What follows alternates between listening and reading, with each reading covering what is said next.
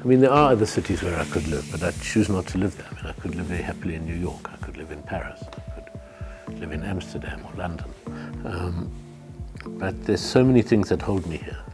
Not, you know, a very important part of which is the uncertainty of the society, to live in a place where the endings are so being constructed or deconstructed as you every day. Where there's a particular energy of making things that may or may not come out of the extreme circumstances in which we find ourselves in South Africa. So I'd estimated with Warren that I'd made 400 prints in these years, and he said no, in fact it's closer to 1,500.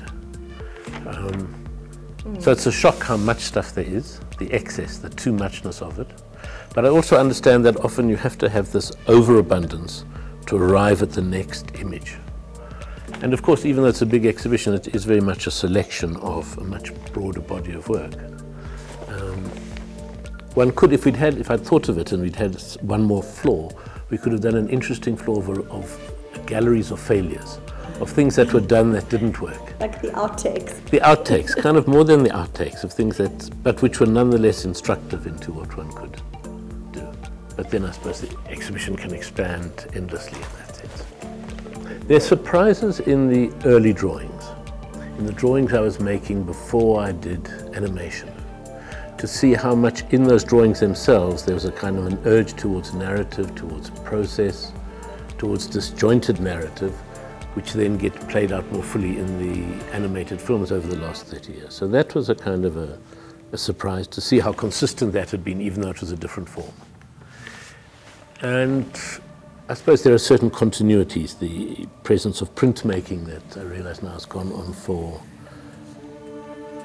the last 40 years. There's a whole exhibition we could do of just the prints. And so it's on the one hand, it's a big exhibition. On the other hand, even though it's a big exhibition, I think it's about 5% of the work that's actually being shown. No, I think one doesn't get to the essence. One endlessly circles an essence that one never reaches.